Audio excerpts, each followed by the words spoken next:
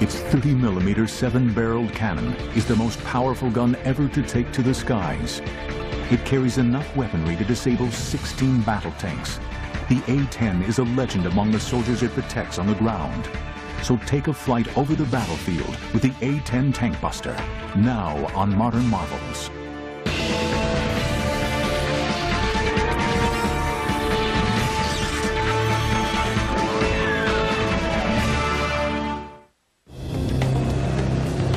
Throughout Operation Iraqi Freedom, the A-10 Warthog was the most well-known and feared plane in the U.S. Air Force. I think it was the best equipped Air Force and Army ready to fight that we could have.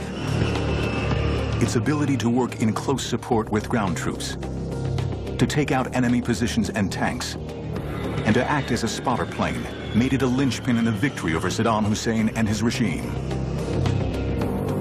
We're kind of like the insurance guy up there, or the 911 force. When they need help, they call. And that's who they expect to be there. But for the vision of a handful of men, this aircraft was almost never built.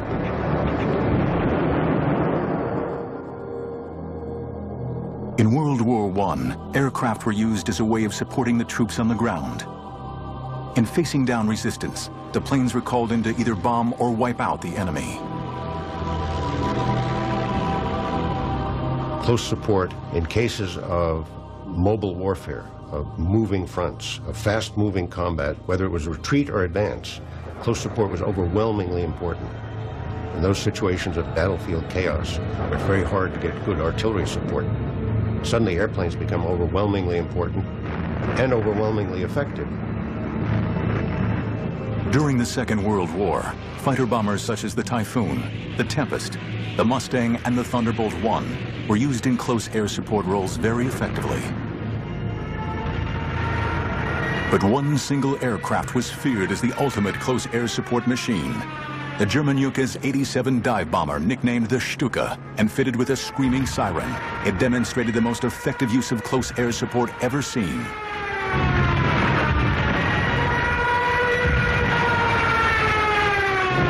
This was a time when the Germans were enormously outnumbered by the Russians, and yet having extraordinary successes against very heavy, huge Russian tank forces. And a key component of that were these Stukas, of which the most famous unit was led by Colonel Rudel, who was the most decorated pilot of World War II. Colonel Hans Ulrich Rudel's unit wreaked havoc on the Russian front, with Rudel himself destroying 511 Russian tanks. But with the defeat of Germany in 1945, the success of close air support was largely overlooked. On September 18, 1947, the United States Air Force was born. Its main focus, to deliver nuclear weapons. Close air support was not a priority. This is the extraordinary part of the whole genesis of the A-10. The Air Force, traditionally, from the beginnings of World War II on, had no interest in close support, have none today. They don't like working for the Army, that they prefer running their own war, totally independent of everybody else. A very natural bureaucratic reaction.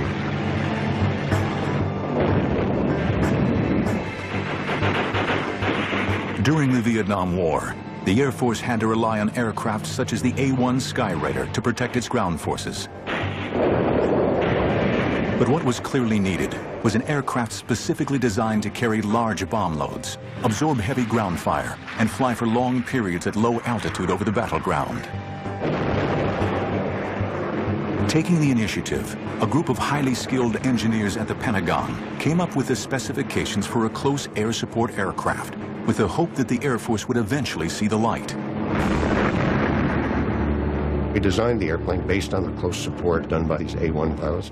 We used the experience of the Germans on the Russian front with Stukas, and we actually interviewed Colonel Rudel, who was still alive at the time. We used his experience very heavily in the design of the airplane. We tried to shape an airplane that was directly useful in specifically support of Army troops in the field. A first in aviation history, the Air Force eventually initiated a competition for an aircraft to be specifically designed for close air support. When the request for the proposal on the A-10 came in, I immediately was assigned to work on the aerodynamics of that. Fundamentally, she was to be a close air support airplane, which was capable of knocking out heavy tanks, as well as operating from an unprepared short field of 1,500 feet. Fairchild-Republic took on the challenges of designing an aircraft unlike any ever built. The winning design would be a stable, straight-winged aircraft to allow for excellent lift and maneuverability. This combined with the General Electric's TF-34 turbofan engines, which would give it a high thrust for takeoff, and a low fuel consumption to enable the plane to have loiter capabilities essential for the role.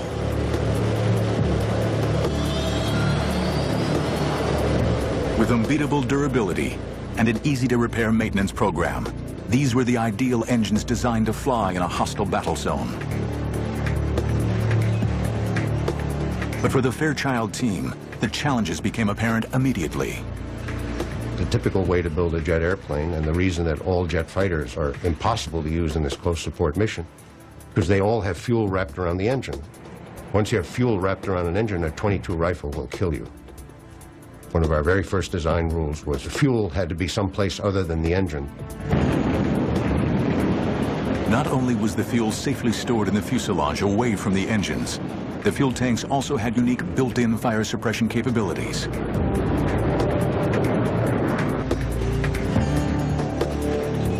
The aircraft's hydraulics could also withstand serious firepower. We required that every hydraulic control had to be backed up by a simple mechanical cable system that's much harder to shoot out. We could come back with hydraulic system shot out, half the tail shot off, a piece of the wing shot off. I had 2 engines, you could come home on 1. The pilot was bathed in a titanium tub which could take 20-millimeter shells. It was really a piece of machinery that you could fly into hell and back. The A-10's survivability was matched with a deadly capacity, a huge 30-millimeter Gatling gun. Developed specifically for the A-10, the GAU-8 Avenger was capable of firing almost 4,000 rounds a minute, giving the aircraft the ability to blow through tank armor. 2, 1, fire. She was designed primarily with a Gatling gun on the nose, and it was built to destroy anything that was considered an armored weapon on the ground. But she was built around the gun, and the gun was a given from day one. Fairchild-Republic wins the competition to build the first aircraft in U.S. aviation history, specifically designed for close air support. But before the Air Force will give the go-ahead, they want hard evidence that the aircraft and the gun can perform well together. The need would spark a series of simulation tests unlike any ever produced. Little did its designers realize, these tests would change the future of aviation history. The A-10 has a false canopy painted on the bottom side of its fuselage. This is done to confuse the pilots of enemy planes during air-to-air combat. Modern marvels will return in a moment. After a heated competition, Fairchild-Republic has produced the ultimate piece of machinery to perform the role of close air support. But the Air Force was reluctant to go into production until they have seen for themselves that the aircraft can fulfill its very specific combat role.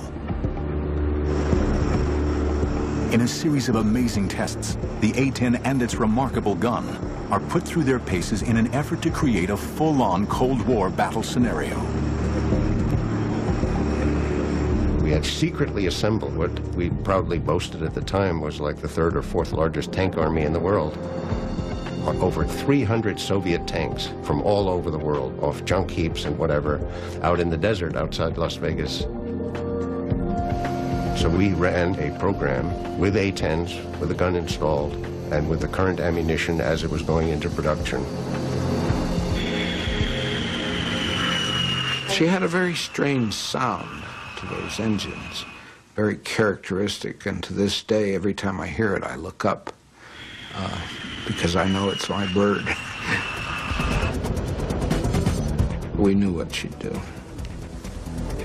and she didn't disappoint us.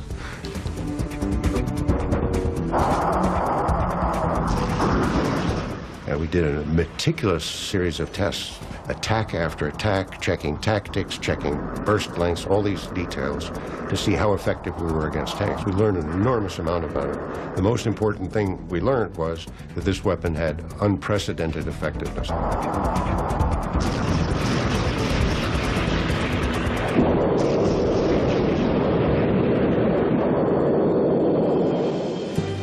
During the Cold War, the threat of Soviet tanks advancing on Western Europe was at times a very real possibility. The Air Force finally gives the production of the A-10 the go-ahead. It was now ready to face a specific enemy. With its highly accurate weapons delivery platform, it was the ideal machine to defend against Soviet armored supremacy.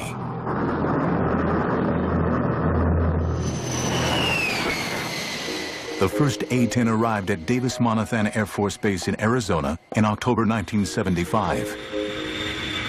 Immediately christened the Warthog, the A-10 was admired for its simplicity and ruggedness rather than its good looks.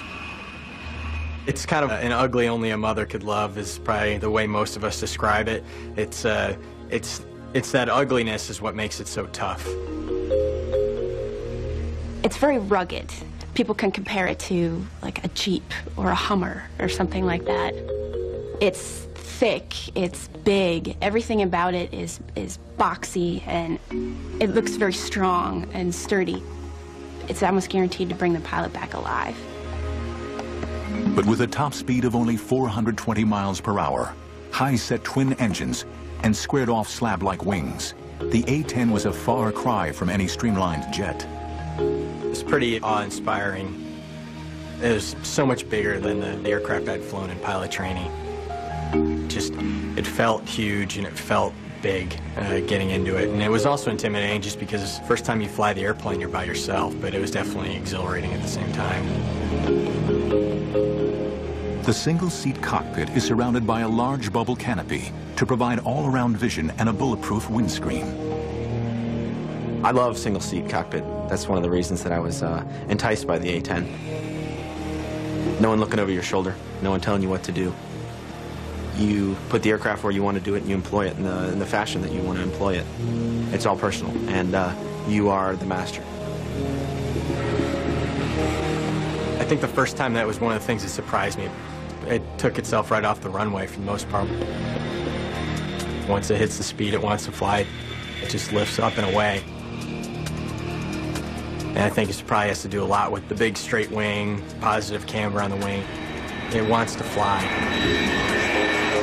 The plane reacts to you. It's like you kind of strap on the plane itself, and it's an extension of you, and it flies. It has a feel of a real stick and rudder. The A-10 is known for its tight turn radius, so it can turn on a dime. You can even look at the ground as you're turning, and it looks like you're just turning in space. Straight wing lets us turn very, very tight. So even though we're going slow, we've got a very small turn radius, and we can very quickly move our flight path so that we can dodge all those, the AAA and the surface-to-air missiles. But it's the challenge of the unique close air support role that's the main attraction to the A-10 pilots. It's an environment where anything can happen at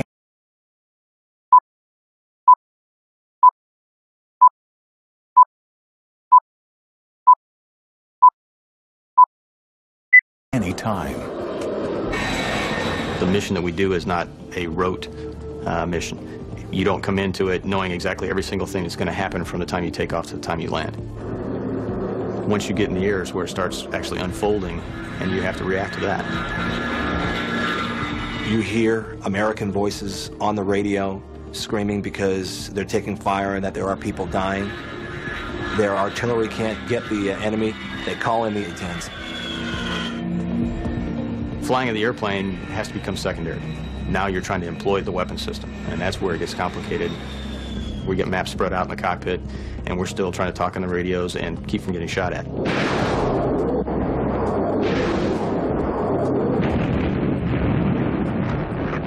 You know, we consider ourselves the last gunfighter that's really out there, because when you go into battle and it's a close-in cast fight, the #1 weapon of choice of an A-10 pilot is going to be their gun. The weapons delivery system incorporates a heads-up display, or HUD, that provides the pilot with the references for flight control and weapons employment. It's incredibly accurate for a gun system, and probably one of the most flexible weapon systems in the world. It's just point and shoot, just like you'd imagine a revolver in your hand. You point it where you want to shoot it, you pull the trigger, and that's where the bullets are going to go. When you roll in and you pull the trigger for the first time, you get excited and the adrenaline starts pumping through, and I had the biggest smile on my face. What a feeling shooting the gun. I mean, the whole airplane shakes. The first time I fired the gun, you know, I had to come off the trigger because it scared me, because I couldn't believe something like that could come out of the front of the airplane, all the flames, the smoke. Its 30mm bullet is the size of my forearm, and that smell of gunpowder, you get that in the cockpit after you fire the gun, and it's just incredible. You get a little bit of a high from it, I think, sometimes. It smells like victory. But it would be some time before the pilots would use their guns in anger. With the ending of the Cold War, the tank fleets of the Warsaw Pact no longer seemed like a threat. And the U.S. Air Force plans to withdraw the A-10 fleet from service by the 1990s. But with a serious situation brewing in the Middle East, all that is about to change. The Warthog was about to play a key role in bringing down one of the most destructive individuals in history. Fuel for the A-10 is held in a self-sealing compartment that's protected by internal and external foam. This holding cell will automatically repair itself if hit by a bullet of up to 23mm in size. Modern marvels will return in a moment. In September 1980, Iraq invades Iran, beginning one of the longest and most destructive wars of the 20th century.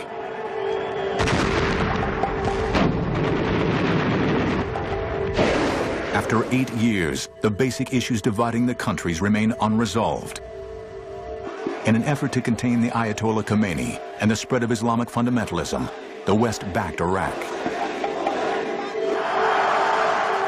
Saddam Hussein, the Iraqi dictator, built a formidable war machine, bolstered by the Soviets and the West,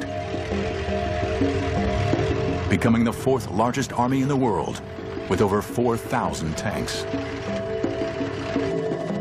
On August 2nd, 1990, Iraq invaded Kuwait. For 15 years, the A-10 waited for the chance to justify its place in the Air Force's arsenal. For the Warthog, it's now make or break time. When the first Gulf War started and our squadron deployed down there, approaching that time period, the Air Force was considering getting rid of the airplane. It wasn't until the Gulf War came around that we proved the fact that we are a capable cast platform. When the war broke out on January 16, 1991, there was an urgent need for a missile-launching tank buster. The A-10s were committed to combat for the very first time. Back then, you know, we had nobody with combat experience except for a few of the very senior leadership that had flown in Vietnam. So a lot of people were unsure what to expect. Deployed to the Gulf to back up coalition ground forces, A-10 squadrons launched on Iraq's thousands of tanks in the mother of all battles. First day, I'll never forget that feeling. It was like, wow, this is the big game. You know, you're all pumped up, adrenaline's flowing. You know, let's go. You know, you go in, we hit a target, and I remember looking down and going, what's all that glittery stuff down there? And sure enough, it was, you know, them shooting. Whoa, they're shooting at us. And that's when it kind of hit you know, this isn't just training anymore. The way that I saw the Iraqis working is, if they knew we were going to hit something, they moved it. And they played lots of shell games. And it's kind of like, you know, where are they hiding it now?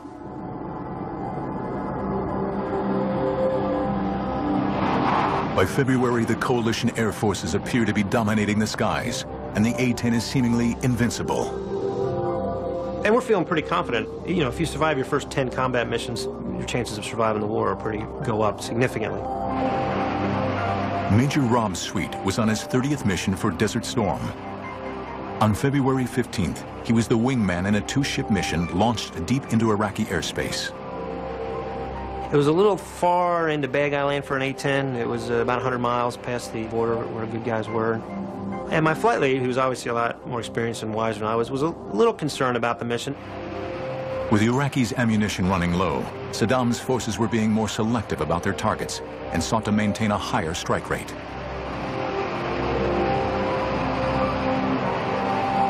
So we said, all right, well, we won't hang out as much at the target. We'll take 2-3 passes and then we'll leave, go somewhere else. There's a formation of tanks in a circle about 3 miles in diameter, no craters anywhere, and we were kind of aware that maybe these were plywood dummy targets. Sweet's flight leader rolled in to take a closer look at the target and then clears his wingman in. For Sweet, what began as a routine mission was about to turn into his worst nightmare. As I'm coming off, sure enough, here comes the SAM. Well, whoa, that ain't good. But if you see it, you can beat it. So I saw it, put out some shaft flare, I kind of pulled around it, and it missed, sure enough. But it was close. In fact, that is as close as I'd ever been come to getting hit by anything. So I went from being, whoa, that scared the living daylights out of me, to losing my professionalism somewhat and getting really pissed off at this guy for scaring me. So he was going to die for doing that. As I was rolling in, I felt a loud bang in the airplane, and I went, ooh, that isn't good. And I looked back, and I didn't like what I saw. Most of my right wing was gone. It was on fire. I think to myself, okay, bad head, but there's still some wing on there, and I should be able to fly it out of there, and the A-10's pretty rugged. The Iraqi missile, which would have destroyed most other fighters, seriously cripples the A-10. The plane enters a steep spin/spiral, starts spiraling on down. I'm throwing switches trying to recover. I'm yelling, yeah, I can't recover, and then I start to panic. And I remember just seeing a desert coming up like this. Time to get out. The Aces II ejection seat is a fully automatic catapult rocket system. Once ejected, the parachute automatically deploys. Coming down on my parachute, now I see my A-10 hit the ground. And that was kind of disturbing. As Sweet hits the ground, he's seized by Iraqi soldiers. They were on me before I even had a chance to roll over. And then it was their chance to get some payback. And so I got the crap beat out of me, basically.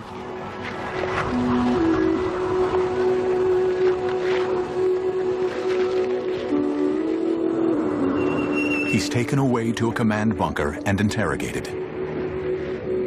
I thought I was going to get shot at any moment, It took me about 3 days to figure out, hey, they weren't going to just arbitrarily execute me. It was worth something to them, propaganda or intelligence or something.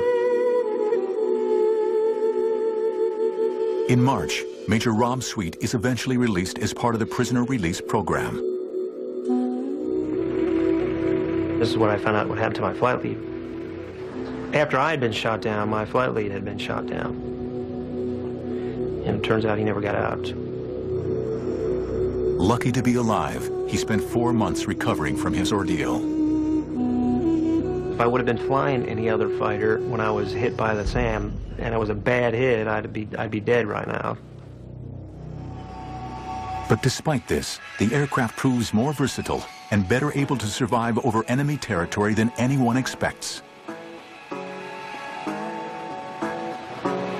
During the 40-day conflict, the A-10 force destroys 987 tanks, 926 artillery pieces, 1,355 combat vehicles, 10 fighters on the ground, and 2 helicopters shot in air-to-air engagements.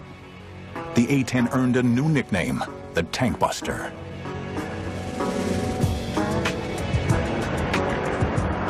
The result confounds all those who questioned the need for a dedicated ground support aircraft.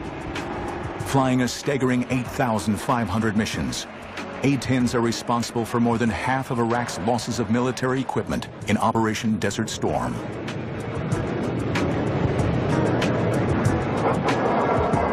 Tragically, this remarkable record is marred by a number of incidents in which coalition forces are mistakenly attacked by A-10s.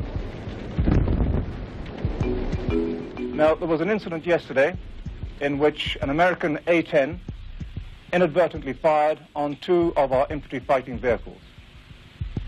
The aircraft was one of several which had been called into deal with an enemy position, and the incident itself is, of course, under investigation. 9 British soldiers were killed. The Air Force was adamant that it could eliminate attacks from friendly fire. What nobody knows is that the next challenge for the A-10 will be in an entirely new and forbidding battlefield, Afghanistan. 721 A-10 aircraft were built since 1975. 367 are in active service today. Modern marvels will return in a moment.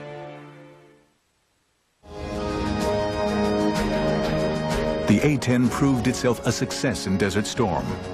But for this aging aircraft to remain integral to the Air Force attack plan, it would have to meet the constraints of an ever-changing battlefield. The A-10 got quite a few upgrades. No new engines or anything like that, but more avionics upgrades. We were able to incorporate systems that had come online, the global positioning satellite systems. The A-10 was the first fighter to fully integrate with the night vision devices. The whole cockpit is modified to use night vision goggles. We've been training with them longer than pretty much any other fighter community, and we've gotten very good at it. The A-10 is destined for a new mission. On September 11th, 2001, the war on terrorism begins. Our response involves far more than instant retaliation and isolated strikes. Americans should not expect one battle, but a lengthy campaign, unlike any other we have ever seen. The Warthog strengthens Operation Enduring Freedom, spearheading urgently needed around-the-clock cover for ground troops in Afghanistan. For the crews of the A-10s, it was like nothing they had ever seen. We arrived in Bagram, reported to my commander, and I said, "Boss, this has got to be the scariest place on Earth." We really felt like you were in the middle of a combat zone, and we were. The A-10 is the ideal aircraft for the Afghanistan battlefield. The jet is versatile enough to navigate mountainous peaks and deep valleys, while also patrolling and pinpoint attacking their targets. It wasn't bad flying over the mountainous terrain. The bad part was if I ever had to get out of the airplane, there's a lot of snow down there. That's not a good place to be. Going from a nice warm cockpit down into the snow is not an idea that I want to have to fulfill. The airplane, higher altitudes than what we normally would fly, just because of the heights of the mountains over there. We were able to go places that the other fixed-wing assets may or may not have been able to get in very well. And we definitely went places that the helicopters couldn't get in.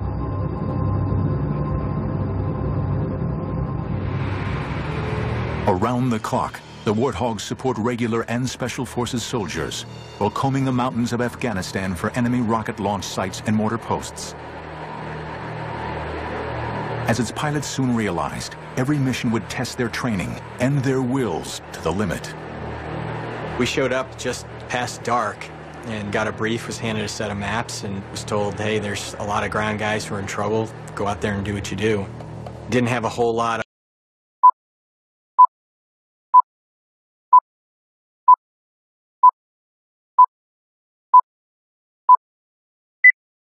situational awareness on what was going on the ground. So, and when we checked in, the radios were just going crazy with guys calling for close air support.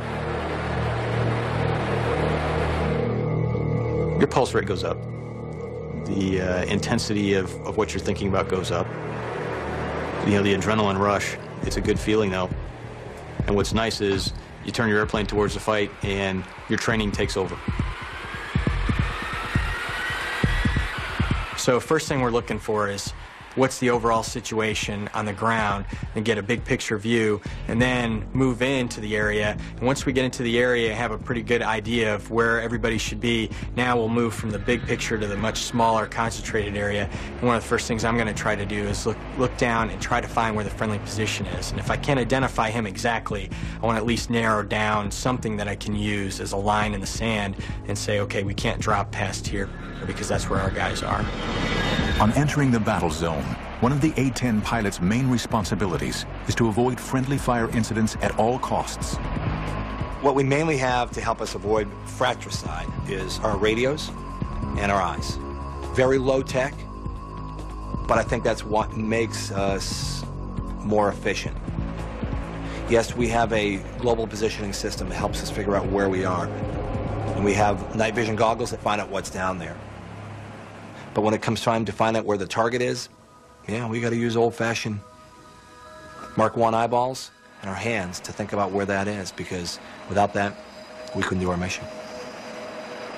We went in there, and the night vision goggles were really hard to use because the sun had set, but it wasn't low enough where we were getting a lot of brightness coming from the west. So it was really difficult to use the NVGs. There was no moon illumination, and we're in this very harsh terrain that I've never seen before. A team of observers down on the battlefield work with each pilot to guide the aircraft to its target. The Terminal Attack Controller, or ETAC, works for the Army and is responsible for ensuring that the A-10 pilot identifies and attacks the correct target while minimizing the risk to friendly ground forces. We pass them a situational update, an area update on what's going on in the battlefield. Let them know where the friendly troops are, what the situation is of the enemy, and they kind of give them a heads up of what the threats are in the area. We'll pass them all that information. They'll copy it down. They work their little magic in the cockpit. The A-10 is linked to the ground commanders by an Army radio network, which distributes data throughout the battlefield. He said, hey, here's where we are, and I need you to put some ordnance down 700 meters from us, which, that was eye-opening. And so we took that distance and rolled in and put a couple of 500-pound bombs down, and it immediately quieted the target area. It's kind of like a large dragon breathing fire. That's what I could, it sounds really loud. Like a dinosaur, really, raining lead from the sky. Like guardian angels, A-10s continue to fly over Afghanistan, protecting their friends on the ground until the war against terrorism ends. But an old enemy was waiting in the wings. States like these and their terrorist allies constitute an axis of evil, arming to threaten the peace of the world. The need for the A-10 would reach its climax in March 2003. Saddam Hussein's horrific regime is reaching fever pitch. This time, it would take an army with the A-10 on the front lines to bring him down. An A-10 fighter is still capable of flying with 10 feet of its wing missing and half of its tail gone. Modern marvels will return in a moment.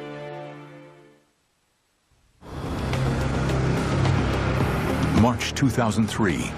Saddam Hussein's forces are about to come head-to-head with the A-10 tank buster as it once again prepares to fly over the battlefields of Iraq.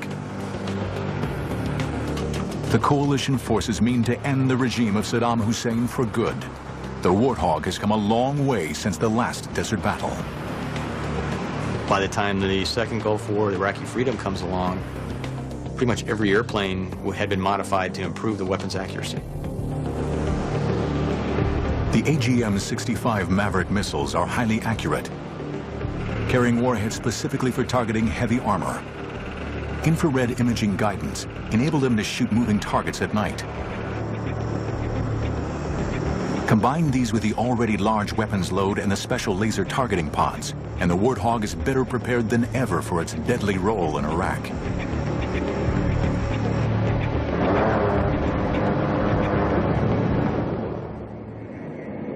Flying from the seized Talil Air Base in southern Iraq, A-10s fly numerous missions as coalition forces launch one of the greatest military assaults since World War II. The assault of Baghdad. For the A-10 crews, it would be the challenge of a lifetime. We were flying up towards Baghdad. We were excited to go up there, but the hair on the back of our necks was standing up, and your heart was beating really fast. I actually said a lot more prayers stepping into the cockpit that day. There's all those different emotions running through your mind, and you're saying, please, let me do what I'm trying to do and do the right thing. Calling the Warthogs to their targets is another essential member of the ground command team, the Forward Air Controller, or FAC. A-10 pilots take turns to carry out this job, using their specialist knowledge of the mission in the air to coordinate with the soldiers on the ground. We go to a battalion, and we speak Air Force to the Army. We make sure the no fratricide occurs. Air Force doesn't shoot the Army, Army doesn't shoot the Air Force. Keep them deconflicted, but then secondary to that is making sure that those A-10s affect the battlefield for the Army. Everyone's talking, just trying to get permission to actually execute the attack. And those sound like simple questions, and this sounds like, pick up the phone, ask, but when you're asking one airplane who's relaying to another guy who's probably, 400 or 500 miles away, sitting in a room somewhere, it takes time. And, oh, by the way, every aggressive fighter pilot in Iraq at this point is making the same phone call, trying to get permission. Thanks for the work, sir. You got your lead. The FAC is the A-10 pilot's first point of contact on arrival in the area. Part of his role is to provide the pilot with the target coordinates with pinpoint accuracy. It sounds cold-hearted, but it's very systematic, They tell us the targets, we find the targets, we kill them, we report it's killed, next target. And it just goes, next target, next target. On arrival over the battlefield, the A-10 pilot often has to use basic technology to locate exactly where the target is. In pilot Eric Yahimowitz's case, an Iraqi missile site. I went down with the binoculars and was searching the target coordinates. The 6 missile launchers weren't where they were supposed to be. So it took me a little while to search the area. The Iraqis had moved them probably about half a mile to a mile away. I'm thinking to myself, okay, I don't know if that radar operator sees me with that missile, but I see the target next to it, and it was just an awesome feeling. Your focus then, all of a sudden, is into this one little area is what you're looking at. As you roll down, pilots call it the chute, or when you roll in to employ, that's it, the whole world melts into just this little area. And I was able to lock this thing up and fired that missile, and it came screaming off the rail. From over 17,000 feet, the long-range 300-pound launch and leave Maverick missile travels to its target. For Yahimowitz, the seconds seem to go on forever. I'm waiting, and I'm thinking, oh man, the missile went stupid. It went flying into Iran. It should have hit by now, and I'm like, oh man, I'm in trouble. It just felt like an eternity. It is surreal. You're so far up, it's hard to hear anything on the ground. You're so used to hearing the jet. It's like the white noise of having a fan in the background. But then all of a sudden, boom, just a massive explosion, and it is totally elation. Now I know I got him. You pull off, get a little more altitude, and then turn back and take a look. And it's a little fire show for you. It's just so professional, it's unbelievable. There's not a lot of hooting and hollering, and it's not like Top Gun, people screaming, yeehaw. It's war, and people are dying, and everyone knows it. We're sitting on the edge of our seats, concentrating that we don't get shot down for once, and then that we don't hurt the wrong people. Going in there, I said I have 2 objectives. 1, 0 fratricide, 2, affect the battlefield. And they were in that order. My #1 goal was to prevent fratricide. Knowing where the friendly forces are is paramount if the A-10s are to protect them. And losing sight of troops on the ground can lead to mistakes or deadly friendly fire. As a fighter pilot, that's our first job, to find out, is there anyone out here that we don't know about? It comes down to a fight with friendlies nearby. Weapons release is going to be authorized by the guy on the ground.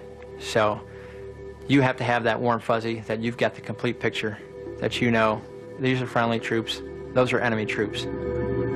But even with all the advantages of modern technology, relying on this alone can seriously jeopardize the troops on the ground. Yes, there are technological ways.